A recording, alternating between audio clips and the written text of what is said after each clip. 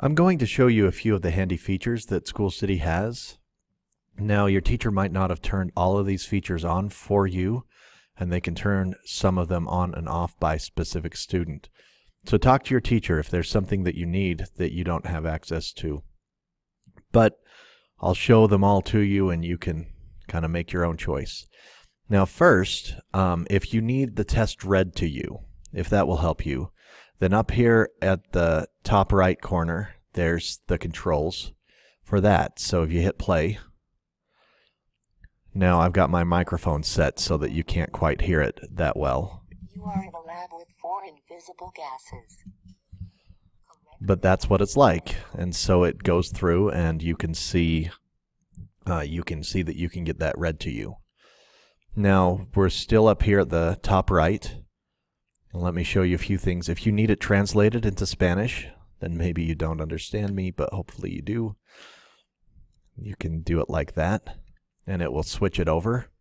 If you don't speak Spanish, then I recommend you not do that, because that would be bad. Next, this thing allows you to adjust the text-to-speech. Maybe they're going too fast, so you could slow it down. The accent only changes the accent. It doesn't change the language. Now up here in the tools, there's a few nice things like the highlighter. Highlighter does just what it looks like, what it sounds like. Once I select some text, then I can click a color to highlight it.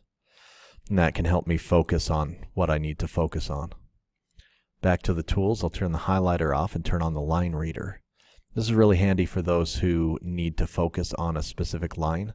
See, I can readjust it by clicking and dragging there, and then I can move it around. Well, I can make it bigger and smaller here. And then I can move it around by just clicking it. And that can help me focus on a phrase or a line, and that can assist me in my test taking. There's also a periodic table that may or may not be turned on in science class that helps you focus a little bit. That's all of those.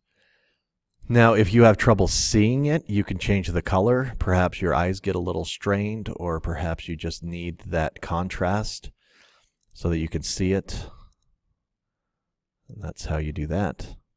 If you need a zoom, that's pretty self-explanatory. You can make it bigger if you need to. And then last but not least, this is the flag setting, so you can flag this question so that you can review it later. And then when you finish, when you move on to the end, it'll show that that question is flagged. So those are just a few of the quick, nice little features that SchoolCity allows you to use. So I'd experiment with those a little and see how you can take your test more effectively.